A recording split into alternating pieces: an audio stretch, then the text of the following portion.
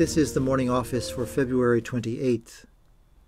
O Lord, open our lips, and our mouth shall proclaim your praise. Hear our voice, O Lord, according to your faithful love.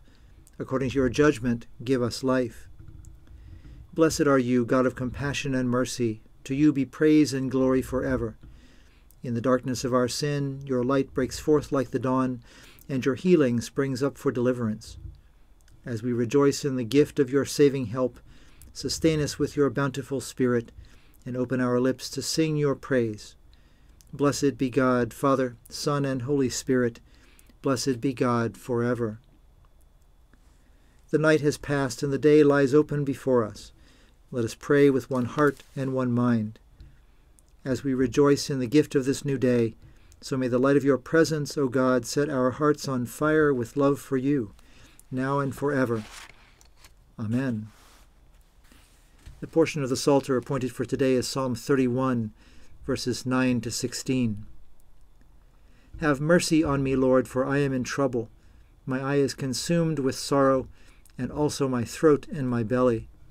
For my life is wasted with grief, and my years with sighing. My strength fails me because of affliction, and my bones are consumed. I have become a reproach to all my enemies and even to my neighbors, a dismay to those of my acquaintance. When they see me in the street, they avoid me. I am forgotten like a dead man, out of mind. I am as useless as a broken pot. For I have heard the whispering of the crowd. Fear is all around. They put their heads together against me. They plot to take my life. But as for me, I have trusted in you, O Lord. I have said, you are my God. My times are in your hand. Rescue me from the hand of my enemies and from those who persecute me. Make your face to shine upon your servant, and in your loving kindness save me. Glory to the Father, and to the Son, and to the Holy Spirit, as it was in the beginning, is now, and will be forever. Amen.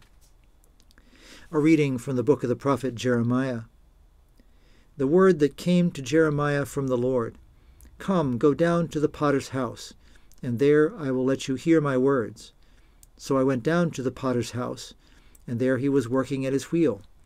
The vessel he was making of clay was spoiled in the potter's hand, and he reworked it into another vessel, as seemed good to him. Then the word of the Lord came to me. Can I not do with you, O house of Israel, just as this potter has done, says the Lord? Just like the clay in the potter's hand, so are you in my hand, O house of Israel.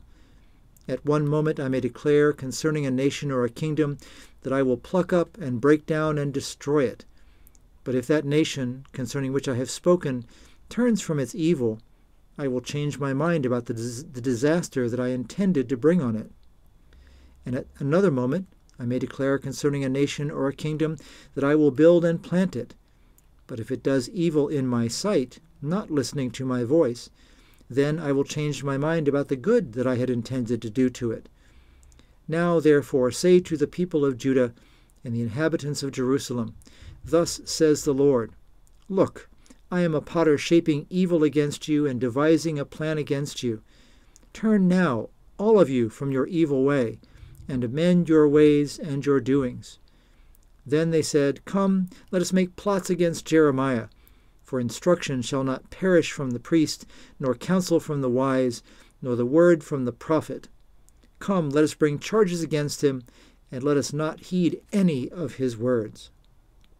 The word of the Lord. Jesus, Savior of the world, come to us in your mercy. We look to you to save and help us. By your cross and your life laid down, you set your people free. We look to you to save and help us. When they were ready to perish, you saved your disciples. We look to you to come to our help. In the greatness of your mercy, loose us from our chains. Forgive the sins of all your people. Make yourself known as our Savior and mighty deliverer. Save and help us, that we may praise you. Come now and dwell with us, Lord Christ Jesus. Hear our prayer and be with us always.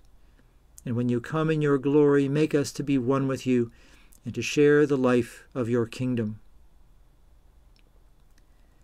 My thought on silence for today comes from Robert Cardinal Sarah in his book on silence, where he says that to find God in the depths of our soul we must leave all others outside, even ourselves.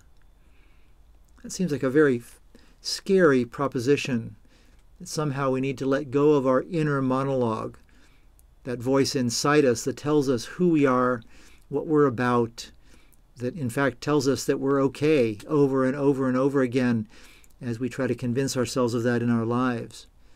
Somehow God is to be found in the silence where we have no defenses, not even our own reassurance of ourselves that everything is going to be okay and that we have everything that we need inside of ourselves.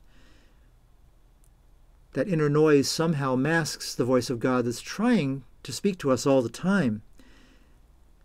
But if that much silence is needed, how many of us are really ready to be that still, that vulnerable, give up that much of what from moment to moment makes us us in order to receive that gift from God?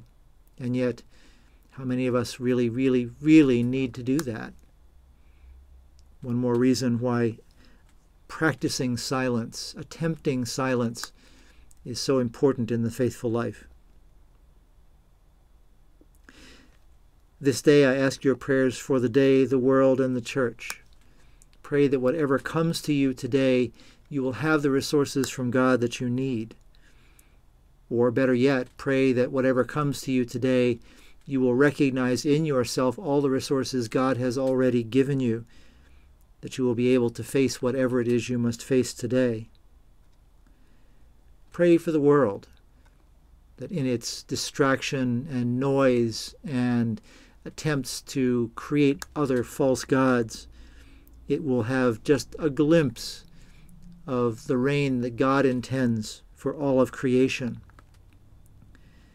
And pray for the church, that in some small, humble, and gentle way, it may help all of the world, all of creation, come more accurately to see what it is that God desires. O God, you so loved the world that you gave your only begotten Son to reconcile earth with heaven. Grant that we, loving you above all things, may love our friends in you and our enemies for your sake. Through Jesus Christ our Lord, who lives and reigns with you in the Holy Spirit, one God, forever and ever. Amen. Our Father in heaven, hallowed be your name. Your kingdom come, your will be done on earth as in heaven. Give us today our daily bread. Forgive us our sins as we forgive those who sin against us. Save us from the time of trial and deliver us from evil. For the kingdom, the power, and the glory are yours, now and forever. Amen. May God our Redeemer show us compassion and love. Amen. Let us bless the Lord. Thanks be to God.